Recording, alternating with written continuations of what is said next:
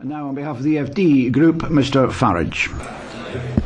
Thank you. I want to begin today on a happy note to remember that it is 20 years ago this very week that the United Kingdom, having been signed up by the Conservative government to the exchange rate mechanism, broke out of the exchange rate mechanism. It was a great liberation for us, and of course, once having been bitten, we didn't join the euro project, thank goodness.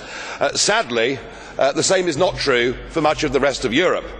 And I thought, through the last 18 months or so, that the economic logic of why Britain left the ERM would apply, particularly to those Mediterranean countries, and I foresaw that actually those countries would leave the Eurozone, probably with Greece leaving this year.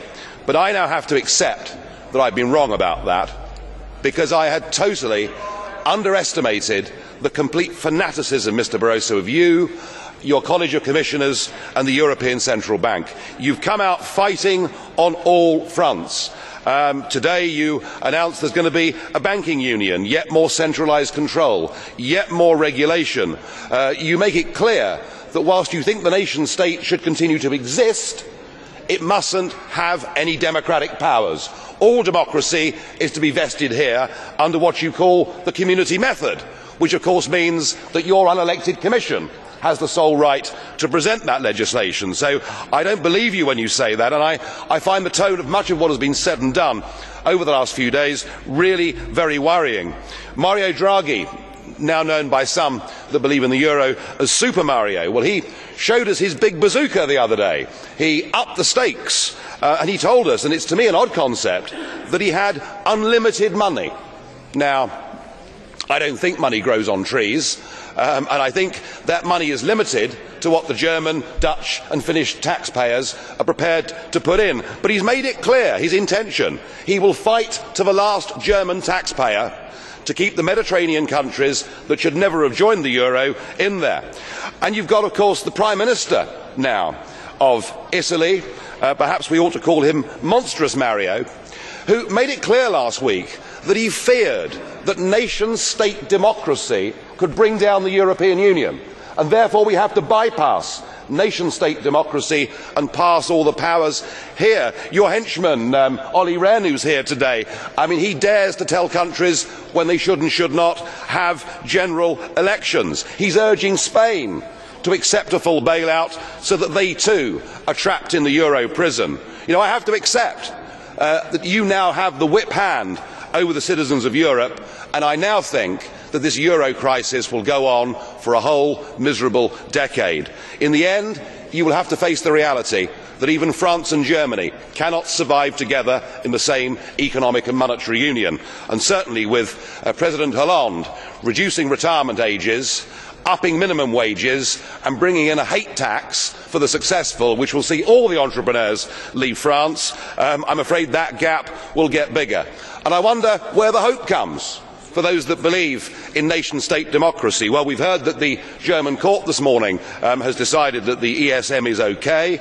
Maybe the Finns will say they've had enough. Maybe the Germans, as a country, will say we no longer are going to go on feeling ashamed and guilty of what our grandparents' generation did, and will start to stand up for our own economic interest. I don't know, but I suspect that the best hope we've got actually comes from the United Kingdom, where now the demand for a referendum is stronger than it's ever been, where a Conservative Prime Minister is in very deep trouble.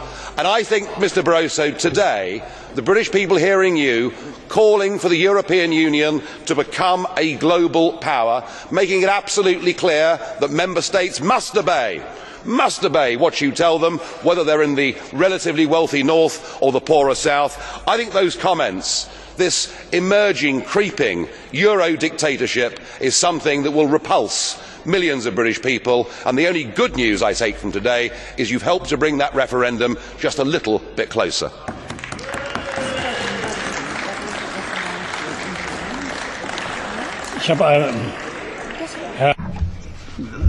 Mr. Farage, I have a question for you.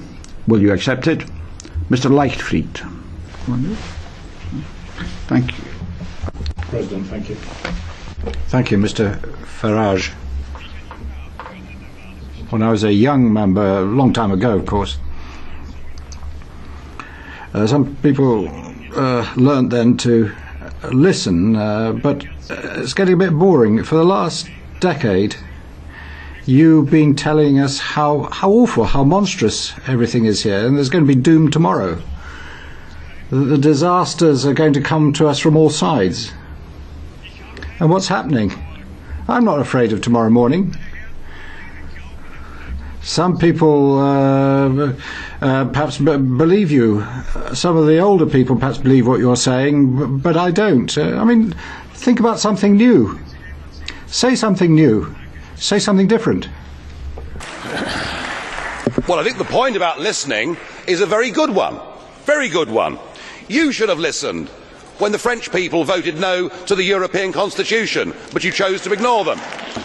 You should have listened when the Dutch, by a massive majority of 2-1, said no to the Constitution, but you didn't. You rebranded it as the Lisbon Treaty without conceding a single power. You bulldozed it through, and here this morning we hear talk of a new treaty and a new constitution. And when Little Ireland not once but twice dares to vote no in a referendum on European integration, you don't listen, you bully them and make them vote again. You're the one, sir, who's not listening. Das Wort hat jetzt Frau. Thank you.